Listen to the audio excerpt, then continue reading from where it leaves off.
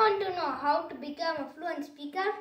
Hello my dear friends, this is Sarvesh, my MyEduDesk happy learning platform. Let me give you 3 tips to become a fluent speaker. Number 1, start speaking no matter what. Number 2, try to use some vocabularies and phrases that you know already in your day-to-day conversation. Number 3, learn some new vocabularies every day and make sentences using them by identifying whether the words can be used as a noun or a verb or an adjective or an adverb with the help of a dictionary. Sounds great, right?